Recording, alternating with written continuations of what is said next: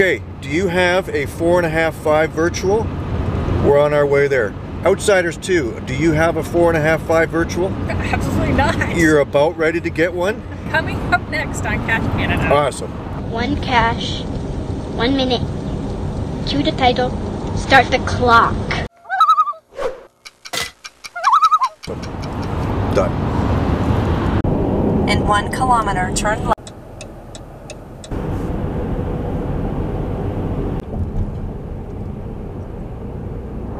We've made it to ground zero here in Atlanta International Airport. Yep, and it's not so difficult to get here as you might believe. Early on, it may have been difficult.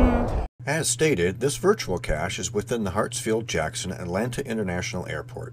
It was created on September 9, 2001 by Mountain Man. It has a rating of 4.5/5. So here at ground zero, you need to get The department number on the white sign. yeah, and it's just over there. Did you see it? Did you see it? Look, ready? Right there, right there. Don't look, right there. We got the department number. So there you go. That's what you need to do, is get that number. And to get here was not really that difficult. No. Yeah.